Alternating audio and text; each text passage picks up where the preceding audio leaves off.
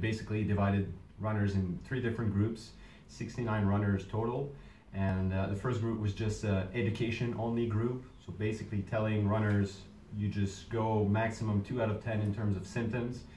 You decrease the running duration, you increase the running frequency globally in your week, and just having a program like that based on education.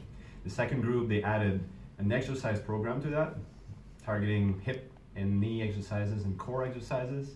And the third group was education plus gait retraining, in which they increased their step rate, they ran softer, and if necessary, they switched to a non-rear foot strike pattern.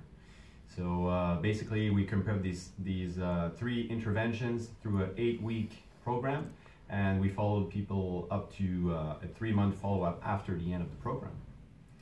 What we found was actually pretty interesting and not in line with our hypothesis, which was that the groups who were integrating exercises or gait retraining would actually get better, and actually not the case. So all 3 groups improved just the same.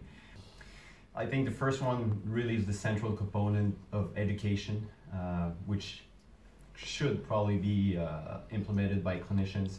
Educate your patient on the maximum level of symptoms. That would be the first one. The second one is you can also add gait retraining, obviously, and exercises, but it seemed, according to our results, that there was no additional benefit. And at the same time, as I said previously, doesn't mean that we don't have to prescribe those elements, but keep it to the essential if needed, and education is probably the best part to implement.